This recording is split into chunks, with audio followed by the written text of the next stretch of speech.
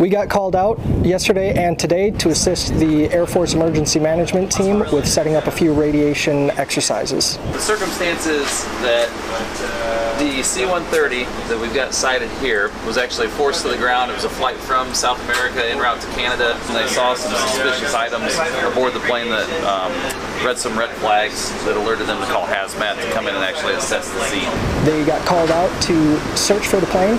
They get their briefing from their incident commander, from their command team, and decide what level of personal protective equipment they need to get into. In this case, they chose their military issue mop gear.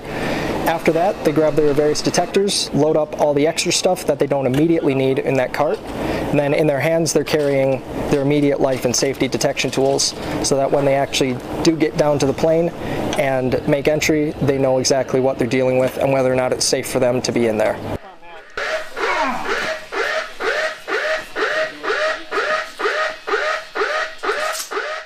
The two airmen that came down here brought a variety of detectors, including radiation, air monitoring, and chemical agent detectors. The team back in the trailer, the command team, really has no idea what's going on, especially inside the plane. They can't see any of it. So the downrange team calls back on their radios to make sure they're keeping everyone informed of any potential hazards that they find, as well as mapping out the actual site.